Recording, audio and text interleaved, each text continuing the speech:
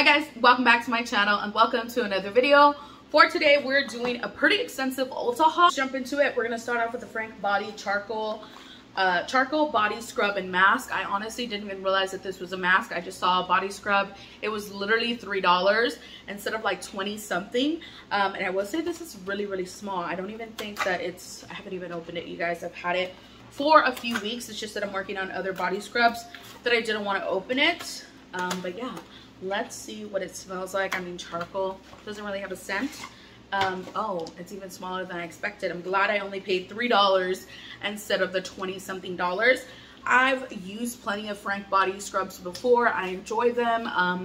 I think they're really good, but they are a little bit on the pricey side. So if I can snag some of them on sale, I always do. And I go through body scrubs, you guys. I exfoliate a lot. Then I also decided to go with the Kitsch Extra Large Exfoliating Body Cloth. Again, exfoliation is something that I do often because of my KP. I think I've gotten it to a place to where it's not that bad now, but I really like Kitsch. Everything that I have by them, I've enjoyed. Their pillowcases, which I also got some now. I have some hair clips, some little scrunchies. I really like the brand overall, so I thought that this was really cool. And I thought that hold on, I just don't want to tear it because I have these little things. But the cool thing about this is that it actually has a little slot right in here for your bar soap.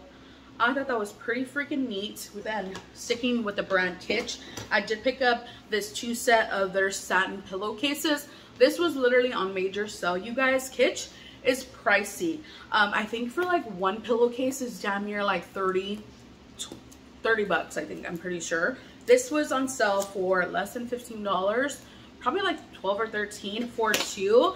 And I'm pretty excited, you guys. Like, I've been really trying to take care of my hair more. It's grown a little bit since I cut it right before New Year. Like, it was a little bit shorter, so it's growing, you guys. But yeah, these feel super high quality.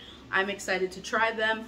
Again, pink isn't one of my favorite colors, but I was just looking for like a quality satin pillowcase. The Equal Tools one that I got isn't bad, but you can just tell the difference like right off the bat with like the quality of the satin. Definitely not the same. So well worth the $12. Would definitely not pay the 30 bucks for one. So I'm glad I got 2 for that price. Then I also I've mentioned to you guys before that I have super wrinkly under eyes, and not only that, but they're super freaking dry. So I'm on a mission to hydrate my under eye as much as possible. I'm also on a mission for a good eye cream. So if you have any recommendations, please let your girl know I need them. So I picked up these Patchology rejuvenating, why did I feel like I said that wrong? Rejuvenating eye gels.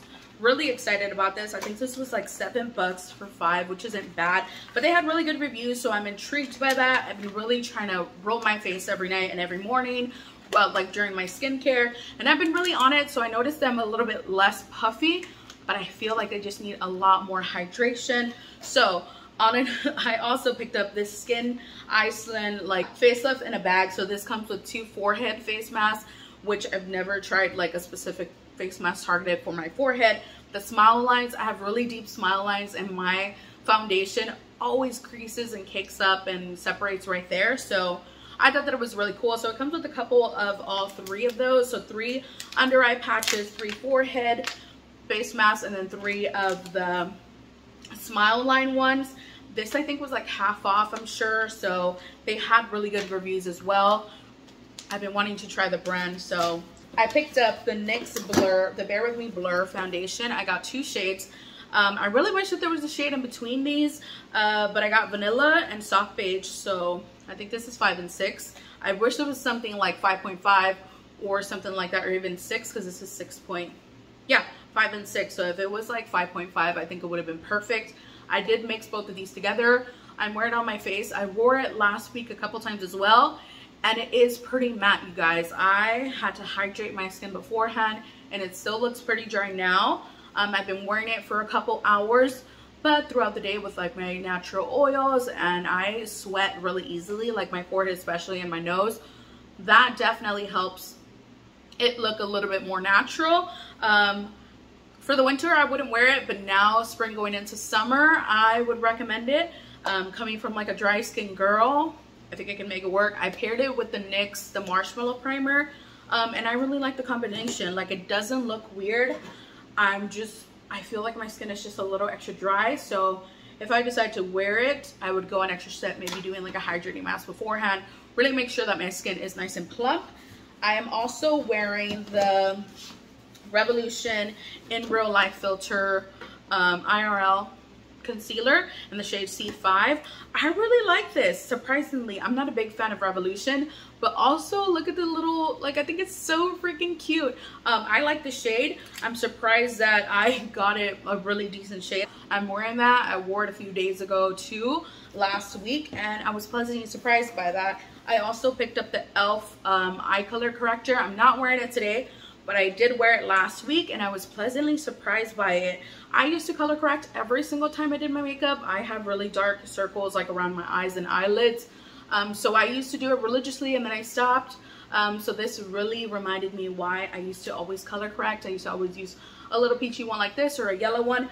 I didn't pick up the yellow one just because I really wanted to try out the formula. But I think I'll be good with that one for now. Really, really pleasantly surprised with e.l.f. color corrector. And then I also picked up a new product here by Wet n Wild. This is the Lock and Shine Lip Color and Gloss. Total fail, you guys. This is going back. I don't care if it was $5, $3, $2. It's going back. I'm getting my money because this freaking sucks. The shade is horrible. Online, I really thought I was getting like a nice brown nudish shade. I just don't like it, and it's super dry and crepey, and not my vibe. I mean, maybe I have super dry lips, which might be the case, but I just don't like it.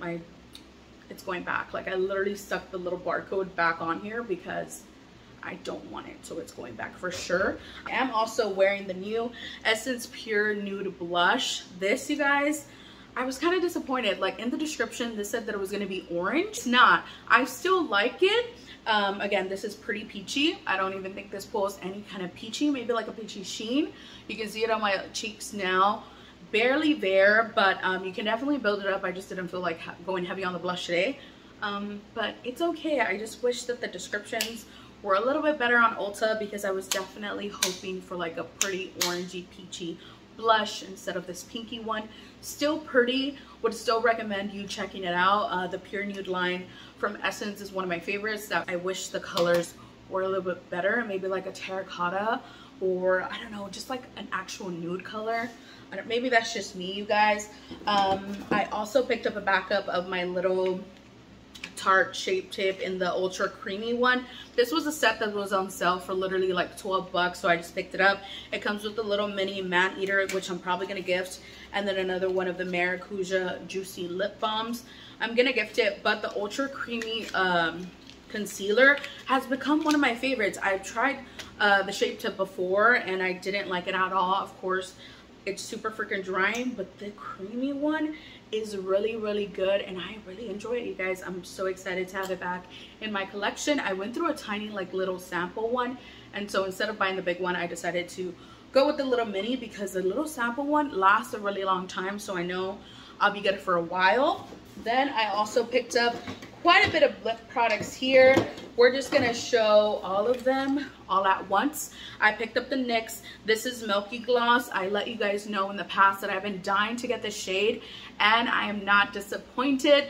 It is just so beautiful. This is the Milk de Coco. I said de Coco. Milk de Coco, and it's just such a beautiful brown. You guys know, right up my alley. I love these. I love the shade Milk and Honey. I also have Milk and Cookies, I believe it's called, but that one is really more of like a true beautiful sheer brown that just like I think elevates any like nude lip. This is NYX Cinnamon Roll. Shout out to Makeup Obsessed Mommy Nicole. She's so sweet, you guys. I will leave her channel link down below.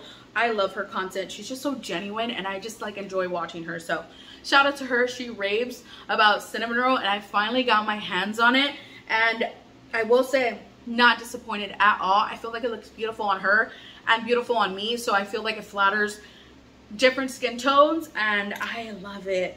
I freaking love it, and you guys can see the difference there with like both of the glosses. One's definitely lighter, but still in the brown nudish category, which is what your girl loves. Then I also picked up the Essence Extreme Care Hydrating Glossy Lip Balm.